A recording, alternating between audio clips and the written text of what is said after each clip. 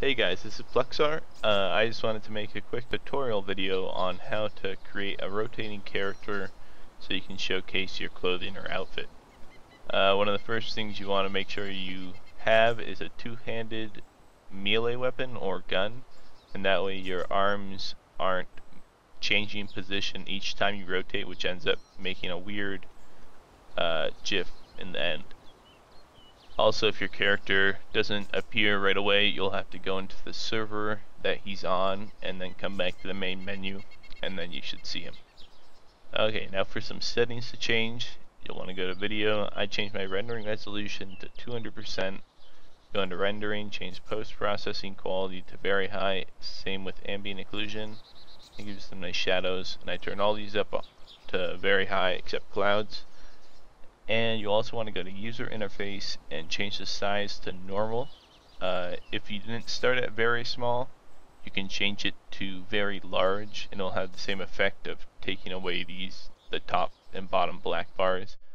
If you started at very large for some reason, you're going to want to restart the game at normal or very small so you can take away the black bars.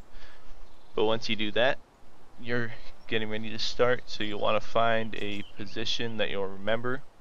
So I usually just have like kind of his eyes perpendicular to the front camera, and then you start taking screenshots with F12. Each screenshot you should probably take your mouse away. If you hold it over, you'll get this text and that'll appear in the screenshot, which you don't want.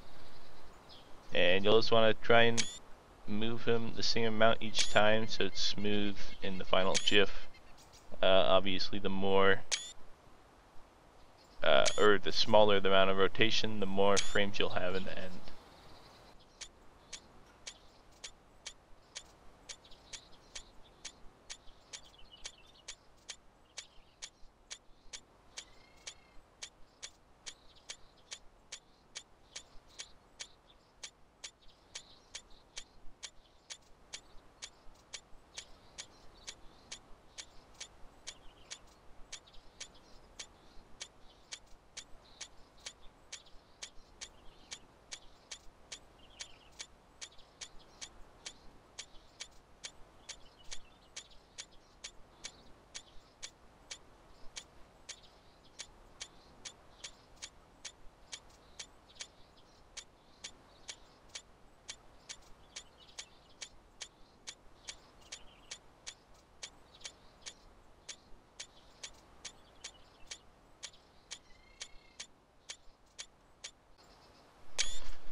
Okay, now once you're coming up to the end, you'll want to make sure you over-rotate a little bit. You can always cut out frames in Photoshop later.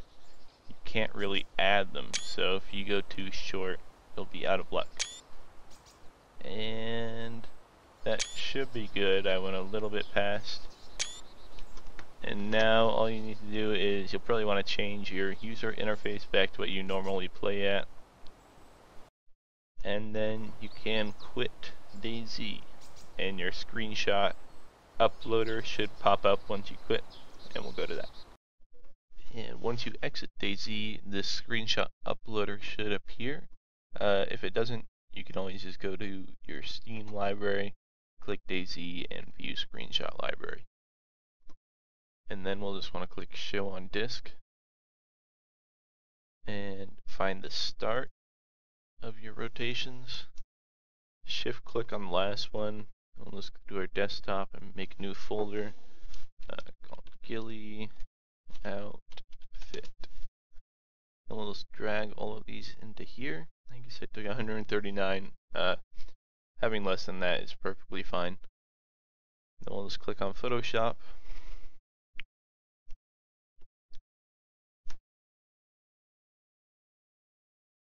And we'll want to do File, Scripts, load files into stack, change use to folder, browse, just go to your desktop and find Ghillie Outfit or whatever you named your folder. It'll take a second to load in the images.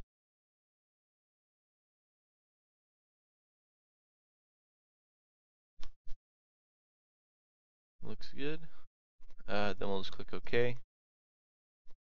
Your window will probably have started in Essentials, which is default. You'll want to change it to Motion. And we'll just wait as all these JPEGs load in.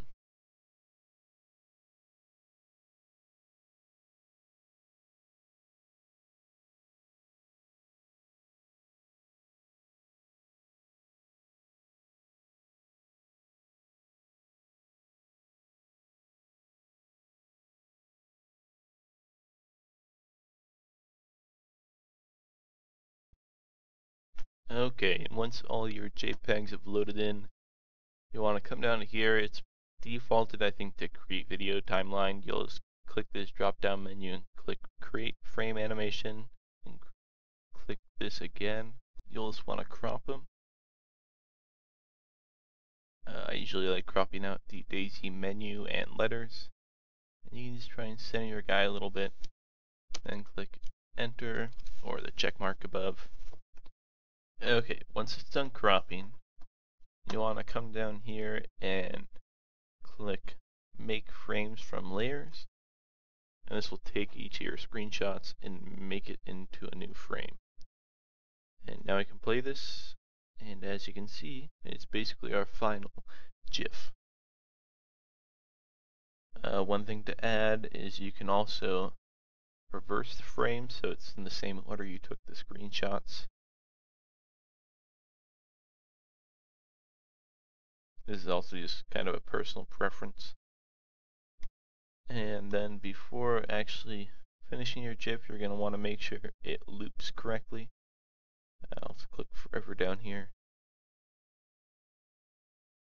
As you can see, our last frame goes over the first frame. So you just kind of look at this one and then go to your end frames and try and find one that's right before it. So I think we could try it with 133 as our last frame. Just delete them.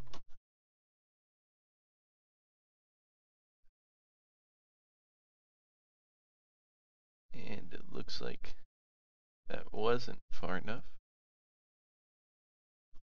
Maybe 131.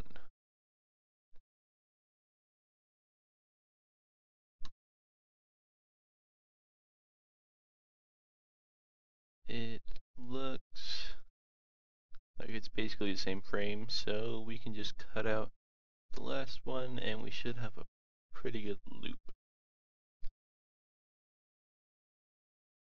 I'll just watch it through once to make sure. There's a light change at the end, but that should be fine. And now you're basically done. You could just leave it as this, or if you want to add some text, you could just stick it in the middle. Make sure you put it at the very top. We'll select the first layer. You can make it right from the middle, not from left to right. And that way we can use this guideline and make sure we get it centered.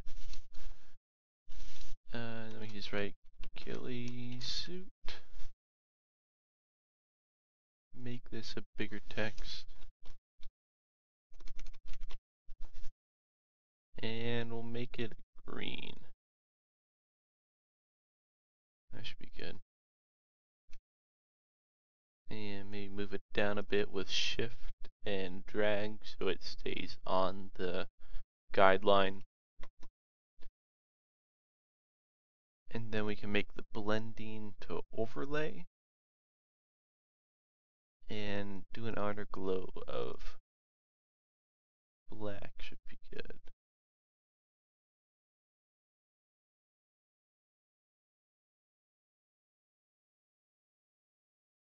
And we might actually want to change this to lighten, not this.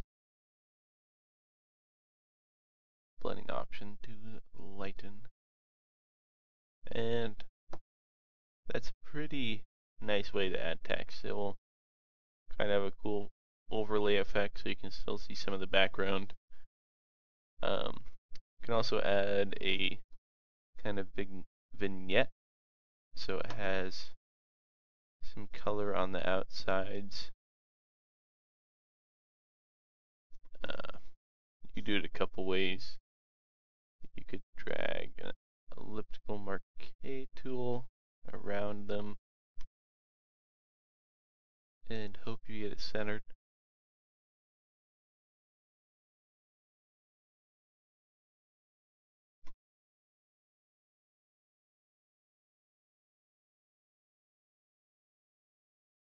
And do an inverse.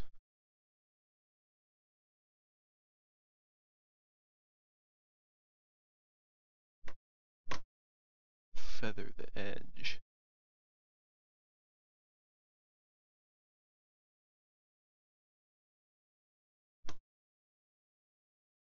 And paint it black. Then we can bring this opacity down quite a bit. That kind of gives it a nice little outer border. Yeah, then you can just mess around with other effects and get something you like. Once you do that, you just go up to File, Save for Web.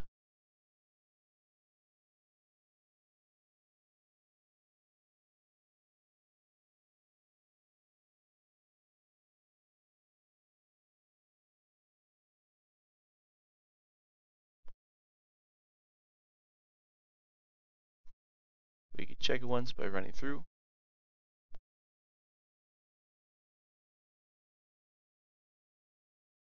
And you'll want to make sure this is on adaptive diffusion, 256 colors, 100% dither, 0% web snappy, and 0 lossy for the best settings.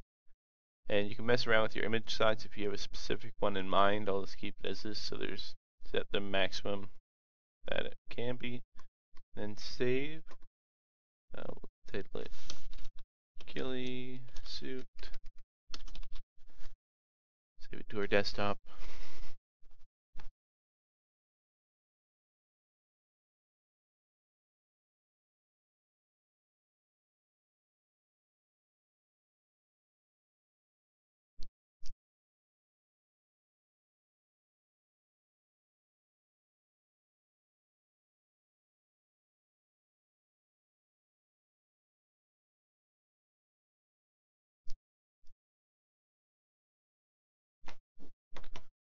And then if you want to edit this later, you're going to have to save it as a .psd file if you want to change the text, or else it will just rasterize all these layers on top of each other. So I'll save it really quick. I already had a file on my desktop that was a PSD, so it's just saving on top of that. Well, let's exit out of Photoshop. Here's our new file.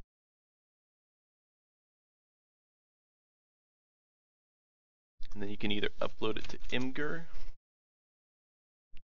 or Jiffycat. I think most people prefer Imgur. You can also just launch it in your browser if you just drag it up to the tab. But first we'll get it going on Imgur. Just drag it on. It'll take a little bit of time because it has to compress it to make a GIF file. And as you can see, this is our final GIF. Thanks for watching. See you guys later.